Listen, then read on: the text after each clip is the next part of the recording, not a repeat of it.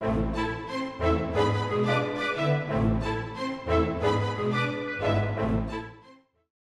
it turns out that I was following the trial of Anders Breivik. You guys remember he's the Norwegian who killed 77 young people.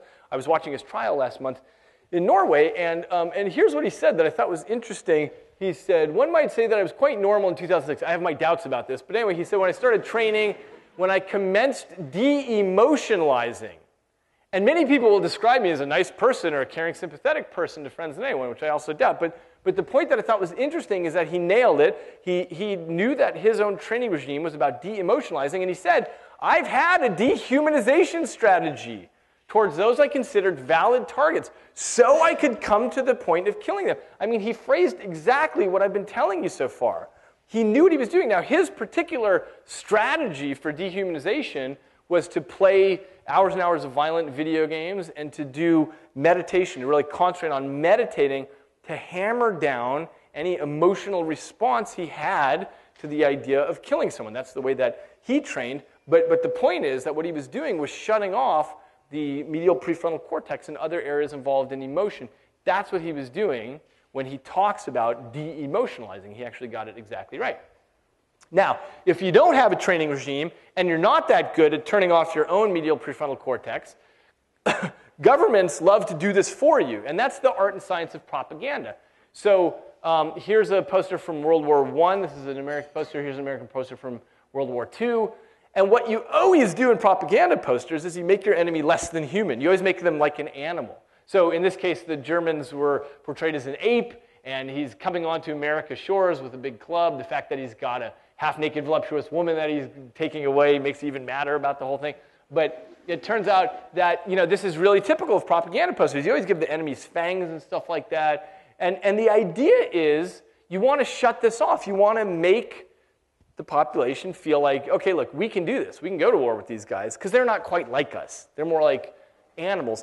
And in fact, when Darwinian thinking got introduced in the 1800s, lots of people took the opportunity to put out pseudoscience suggesting that whoever their enemy was, they're not actually human, but they're less than human. And they used false Darwinian arguments about it. And so this is a very typical sort of strategy to use. And in fact, I don't know how many of you know this, but when George W. Bush was running for president against Al Gore, he did the same thing. So his commercial ran and said the Gore prescription plan, and then you see this big word rats on the thing, and then after about half a second, you see that the word is zooming in, and the word actually says bureaucrats, and it says bureaucrats decide. But what it starts with is this giant thing that says rats, which was something that the Nazis did when they were making films about the Jews. They put this footage. I mean, it's crazy that, and anyway, as soon as this got a lot of attention, the commercial immediately got pulled. But the point is that the strategy of dehumanization is one that people try to use a lot to make you feel like you don't have to think about the other person as a human. Now, how do you study this in the laboratory? Well, in '72, a researcher named Albert Bandura did a very simple study. So he had college students come in to do an experiment from different colleges around. So 3 of you come in at the same time, and you're told that in the other room are 3 other college students, and they're trying to learn some associations with words, and you guys are there to help teach them. And so the idea is that whenever they get a wrong answer, you send an electrical shock over to them in the other room, but you get to choose how high the level of that shock is, from 1 to 10. You get to choose each time. Okay, so that's the experiment. And what happens is just before it starts, the experimenter running it accidentally leaves the intercom on, and you overhear him say, these guys, meaning the students that you don't see, those guys are a bunch of animals. Or, in a different condition, he says, oh, these guys are really nice. Or in a third condition, he doesn't say anything at all. Okay? That's it. The only experimental variable is that you happen to overhear him say something, either calling them animals or not. And so then, as the experiment goes on, every time they get a wrong answer, you get to decide between 1 and 10, the level of electrical shock that you're going to send. And what happened is, very clear results, in the dehumanized condition, people sent stronger and stronger shocks. Only difference being that they heard them described as animals at the beginning. Here's the neutral condition. That's sort of the average shock level that they sent. And in the humanized condition, they sent less. And I actually think this is of equal philosophical and scientific importance, that they sent smaller shock when you said even a very simple thing that humanized them. And I'm going to come back to that issue. But for now, I want to concentrate on the dehumanization part. Okay.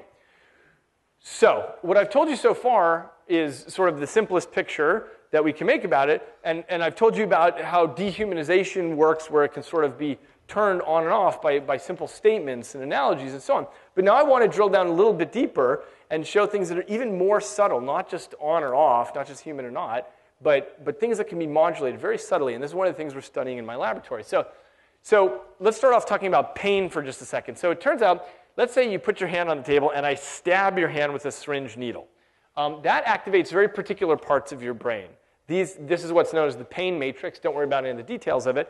But a certain network in your brain lights up, and that says, ouch, I'm in pain, I'm feeling pain. Now, what is empathy? What if you watch somebody else's hand get stabbed? It's not your hand now. Now you're watching someone else's hand.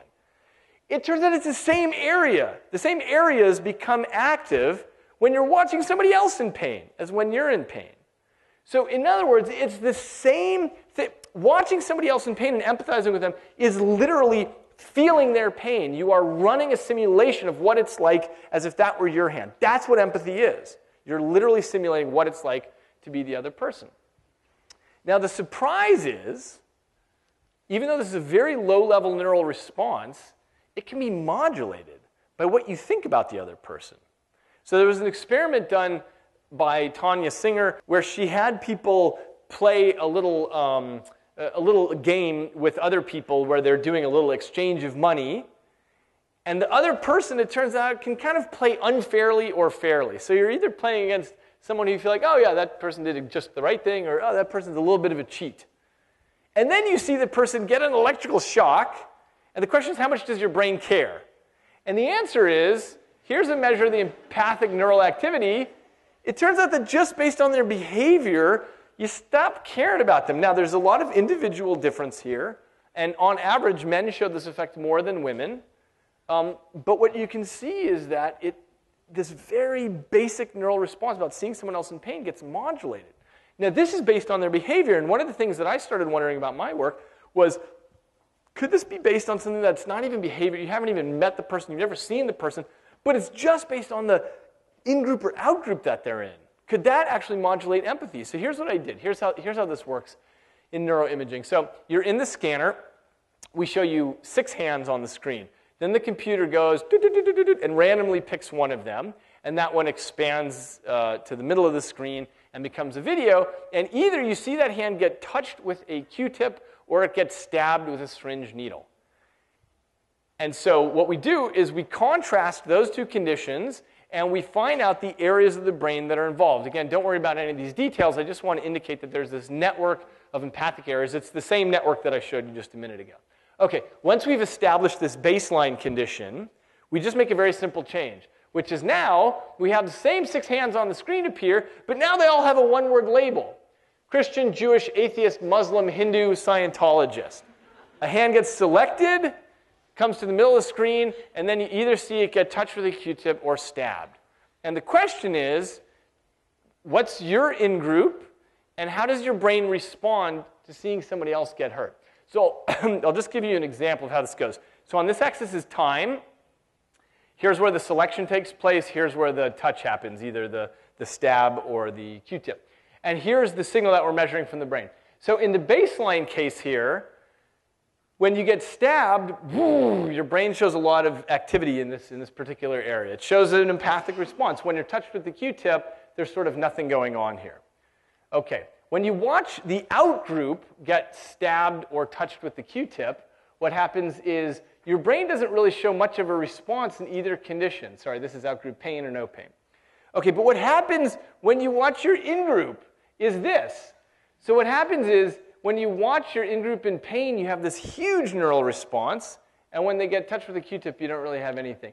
So what happens is you've got this in-group empathic response, and your brain just doesn't care when you see an out-group member get stabbed. Now again, there's a lot of individual variability, and one thing we're doing right now is studying what things those correlate with. So we measure lots of other features about people. We have them fill out empathy questionnaires about their religious certainty, about their right-wing authoritarianism, all kinds of other features, and we're studying that data right now.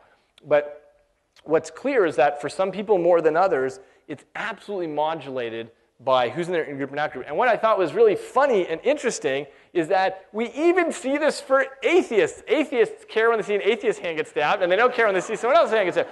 So what it means is it's not some deep indictment about religion. Instead, it's a very simple thing about labels. It's about whose team you're on. And I should mention that this applies for every group that we've mentioned equally. Okay.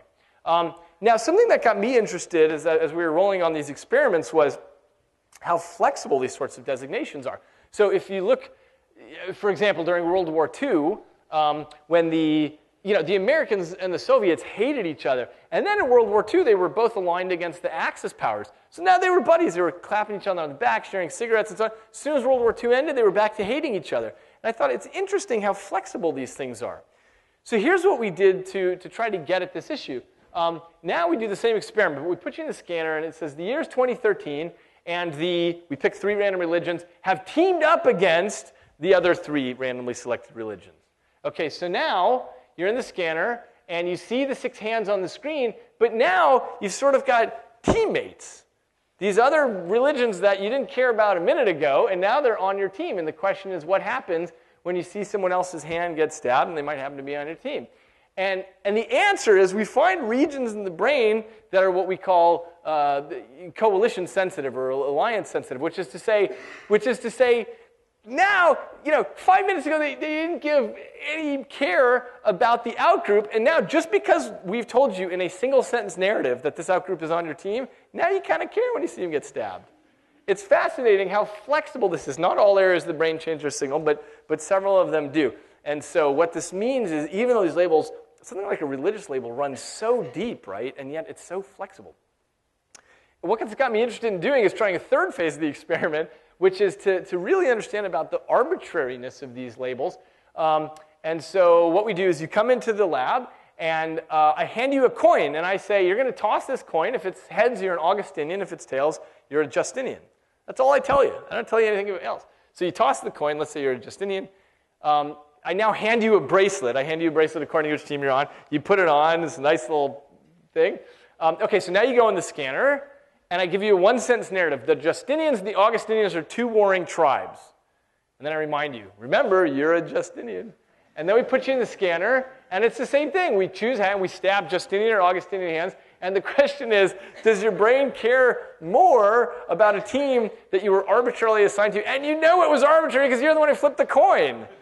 And the answer is yes. We're just analyzing this data right now, but that's what happens. It's a smaller effect, but a totally arbitrary team label is sufficient to make you care more at a very low level. This is a very basic neural response. So this is the kind of thing we're studying right now, and the reason it's important is because what it gives us is a diagnostic tool for measuring the degree of in-group, out-group. In other words, how much do you care about your in-group and how much do you not care about your out-group? And that tells us the difference there. We can quantify that, and this gives us a tool into the future to understand the effect of rehumanizing narratives. What are the different interventional strategies that we can use to actually make these come closer together? So I'll come back to that at the end.